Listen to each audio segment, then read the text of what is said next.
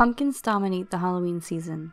You'll be hard-pressed to find something that someone hasn't shoved pumpkin flavoring into this time of year. But before pumpkin flavoring permeated every fiber of our Halloween season, there was simply the jack-o'-lantern. Now, carving vegetables used as lanterns was a common practice around the world. The making of jack-o'-lanterns began in Ireland in the 19th century.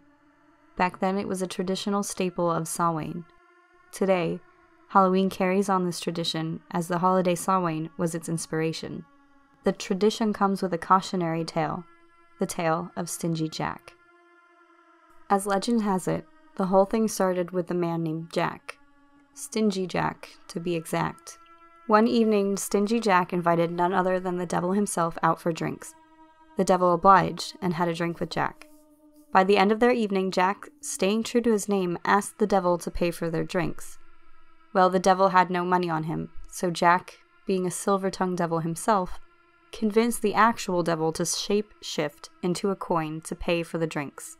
When the devil transformed, Jack has a change of heart. Instead of paying for the drinks, he decides to keep the coin and puts it in his pocket, the same pocket that he was carrying a silver cross in.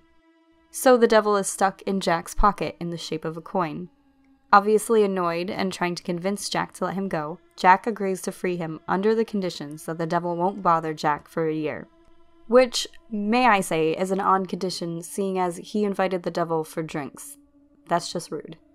And also, when Jack dies, the devil will not claim his soul. The devil agrees, and Jack promptly frees him.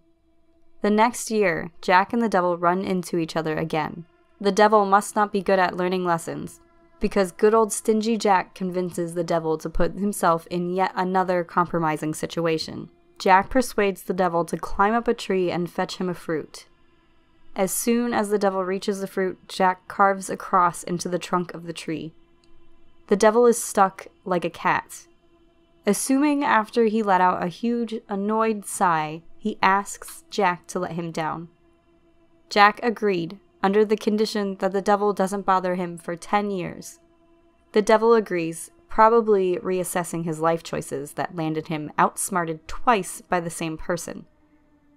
So Jack carved again on the tree to remove the cross.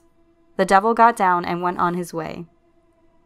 Years later, when Stingy Jack finally died, he was met at the pearly gates with a resounding nope and sent right to Hell's Gates.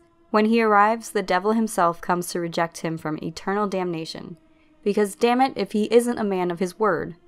The devil sends Jack on his way to eternally walk the earth in a purgatory-like state.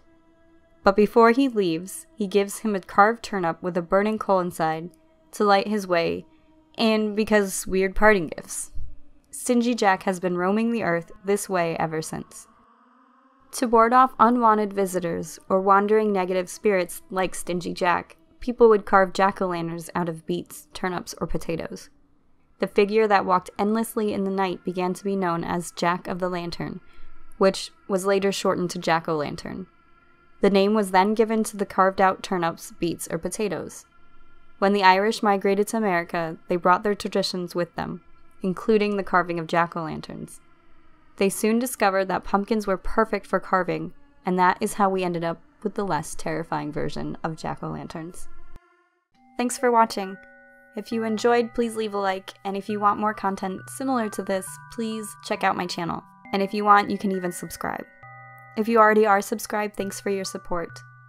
If you want to follow me on social media, the links are going to be in the description below. Happy Halloween!